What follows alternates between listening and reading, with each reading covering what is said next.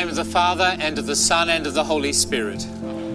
The grace of our Lord Jesus Christ, who is the crowning glory of all the saints, and the love of God and the fellowship of the Holy Spirit be with you all. And with your spirit.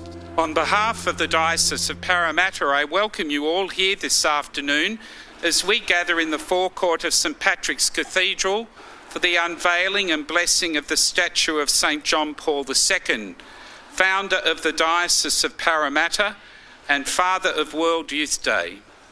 It gives me much pleasure to welcome back to the Cathedral His Grace, the Most Reverend Anthony Fisher, Archbishop of Sydney and Metropolitan of the province.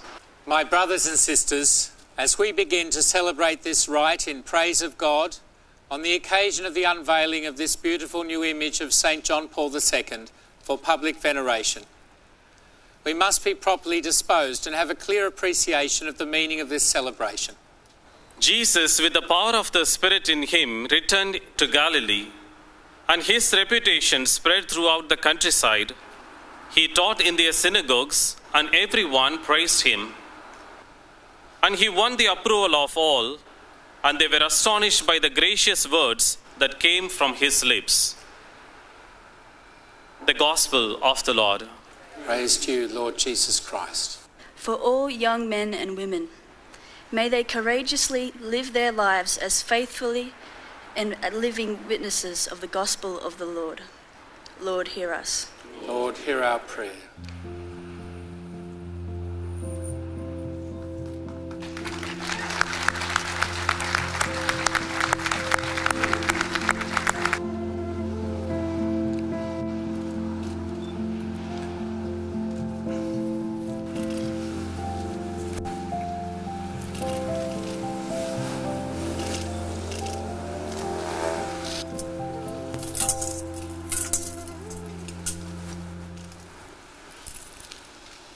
May the blessing of Almighty God, the Father, the Son, and the Holy Spirit come down upon you and remain with you forever.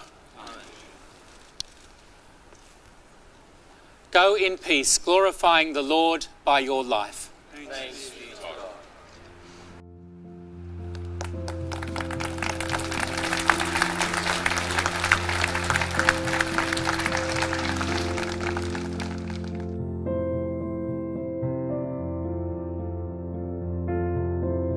I spent 2 years sculpting all the figures.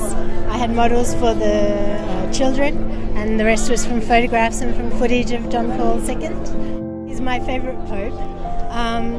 He's the pope of the family. For me, that's really true.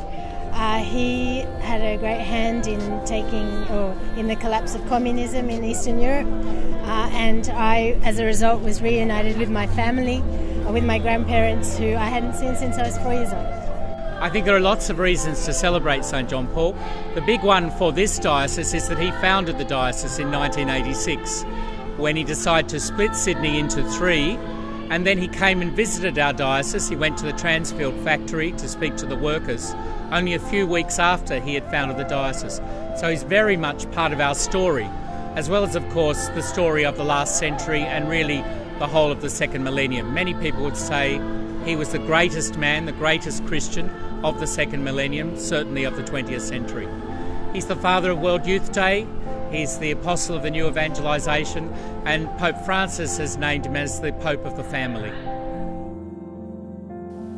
Actor, athlete turned scholar pope, destroyer of communism, champion of freedom, advocate of peace and reconciliation, champion of the civilization of love, enemy of the culture of death, friend of the poor, voice of the voiceless, force for Christian unity, friend of Jews and Muslims, father of World Youth Day, apostle of the new evangelisation, millennial pope, faithful servant of God.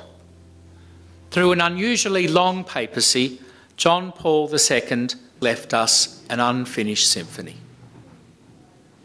At the dawn of a new century, a new millennium, he handed over the baton to us. Like Moses, who saw the promised land, but didn't enter it himself.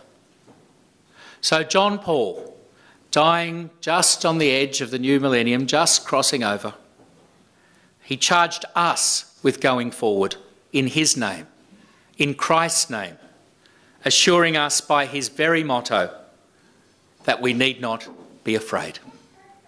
God bless you. Congratulations.